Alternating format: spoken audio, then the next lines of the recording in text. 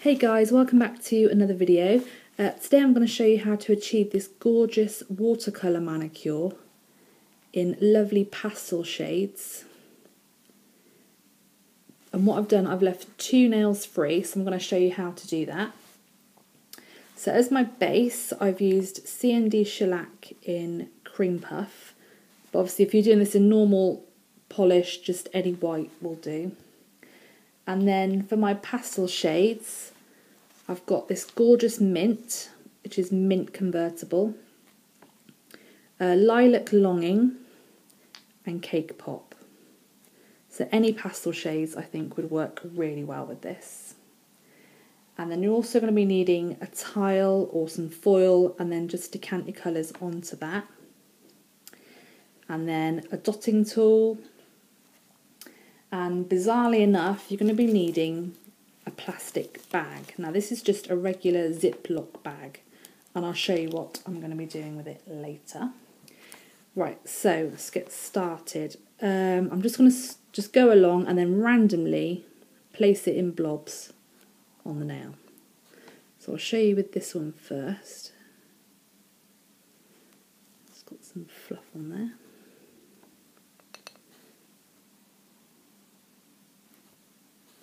So you don't want to apply it too thick because you don't want it to wrinkle in the lamp. And you want to sort of spread it out slightly.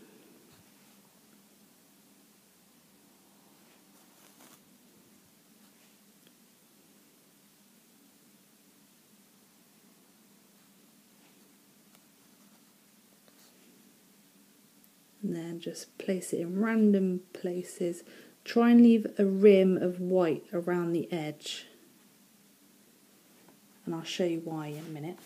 Right, so there's the splodges. And now all I'm going to do is take this plastic bag and I'm going to place my finger like that, and I'm just going to fold it over. And then all you're going to do is just lightly press down like this. And then open it up carefully. And then what you're left with is this gorgeous design. And then when you top coat it, it'll look even better.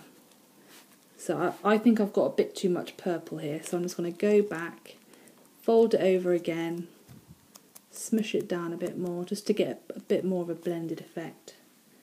And then there you go. So I'll show you again on the other nail.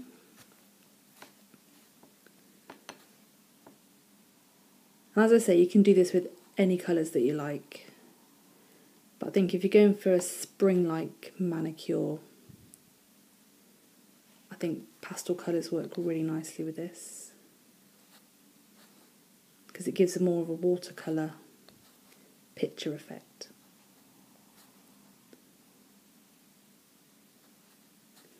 So just randomly dab it on.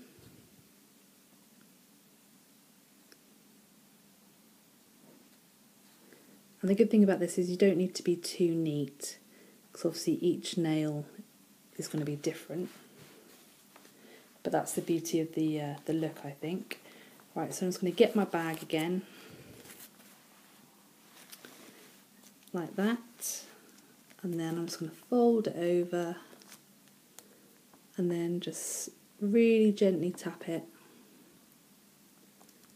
all over the nail. Lift it up gently, and then there's the watercolour. And obviously if you get any on your skin, just remove it with a wood stick. Right, so I'm going to go and cure that now and top coat it, and then I'll come back. Right, I've cured the colours, and then I top coated it and wiped off the inhibition layer, and then I just applied my soda oil, and I just absolutely love how it turns out, and that every single nail is different.